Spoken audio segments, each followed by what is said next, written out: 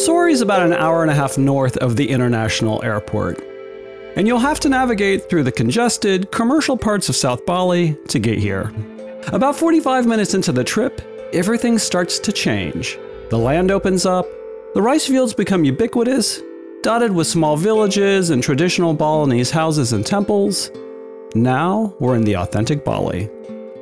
The hotel's located in this ecologically fragile area, bounded on the west by the ocean, the north by this Balinese temple, and the east by working rice fields, with views towards the sacred Mount Agung. The architects have incorporated local materials, like this volcanic pumice, into the design, mixed with yummy tropical landscaping and Hindu shrines that give you the feeling that you've arrived somewhere pretty special. Despite these nods to local traditions and building materials, this place is a clear statement about modern, tropical architecture that I can never get enough of, and one of the most beautiful, subtle, restrained designs I've ever seen in a hotel. And between gawking at the architecture and the welcome drinks, it's easy to forget what's on the other side of the lobby. The reason you're here.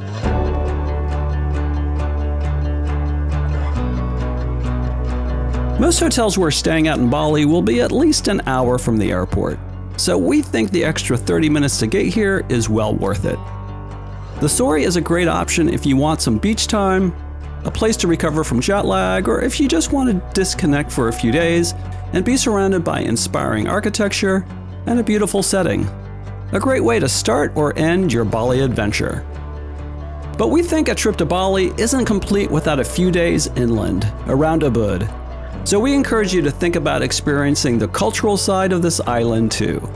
Bali has its own unique culture unlike anywhere else on this planet, and if you stay at the beach the whole time, you're gonna miss it.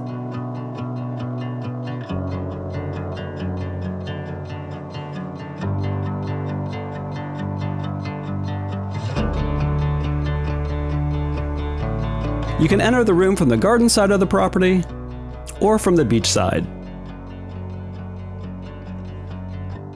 We were in a downstairs suite, and all the rooms here come with their own private plunge pool, a beautiful bedroom and bath, and a lot of outdoor living space.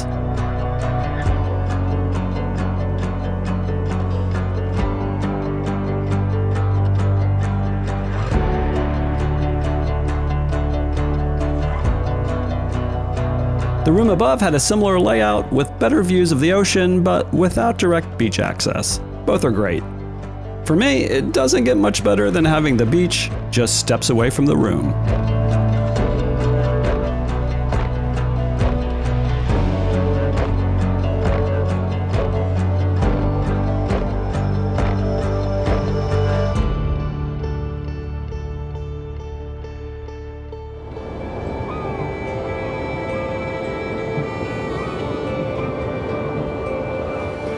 On our second day here, we woke up to the sound of the waves crashing and the birds singing, and took a 2-minute walk via the beach to breakfast. Breakfast is here in the formal restaurant. The service and the food were really good. And who doesn't like to start the day with a selection of fresh juice mixes? After breakfast, it was time for an activity. The hotel offers a bunch of options including biking, snorkeling, and an excursion into town. We opted for a guided tour through the working rice fields right behind the hotel, and set off with our guide, Sana.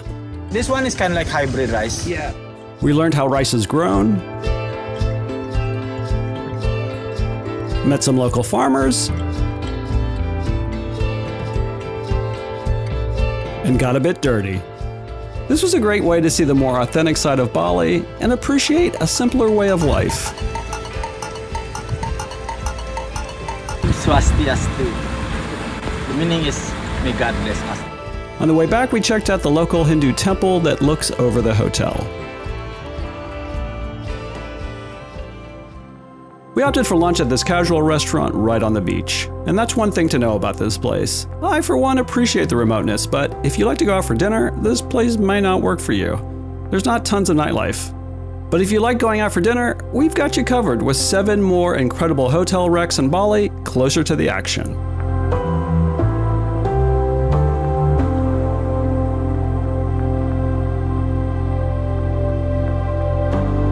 Okay, one of the things I love about the Soori is there are so many different ways and places here to relax.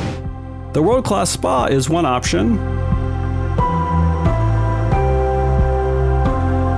but there are lots of other ways to relax here too.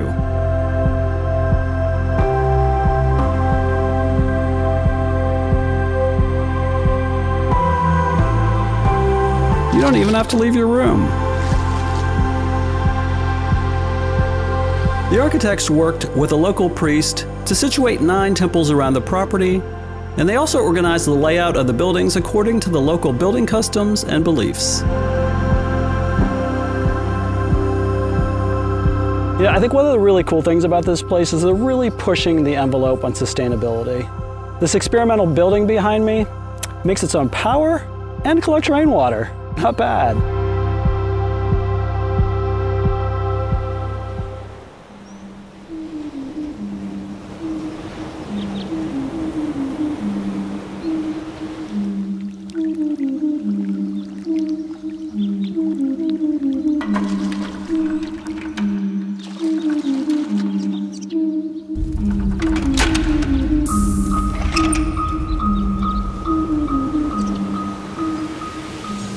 As day turns into night, these local musicians playing the traditional Balinese gamelan beckon us to the bar for a pre-dinner drink.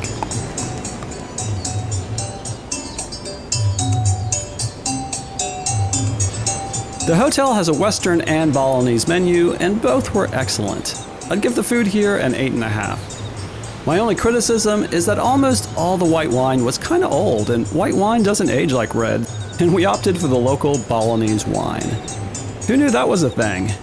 Not great, but when you're desperate, you're desperate. And this is only the second resort I've ever stayed at that did this. Every night, they do a drive-in type movie. Sans cars and badly dressed people, and even supply candy apples, which are not my fave, but such a thoughtful touch anyway. Now, oh my god, it is so nice to be back in Asia, where hotels do proper turn-down services. It blows my mind how many high-end hotels don't do this.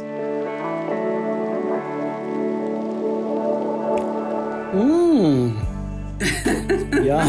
They left us some sweets as well, not just the tea. This glutinous coconut ball thing, that's really yummy. Okay, 2 things we need to talk about. The pillows are really good. I think I'm gonna give them a 10. And then they put these flowers on our pillows. Oh my god. They smell so good.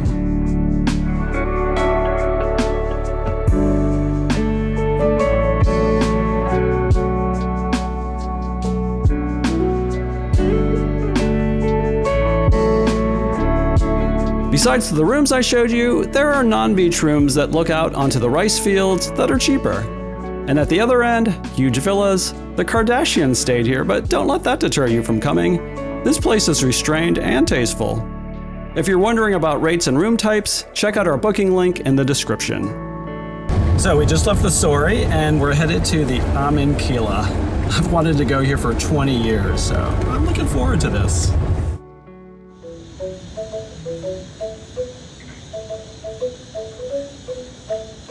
Thanks for watching, and see us in the next video.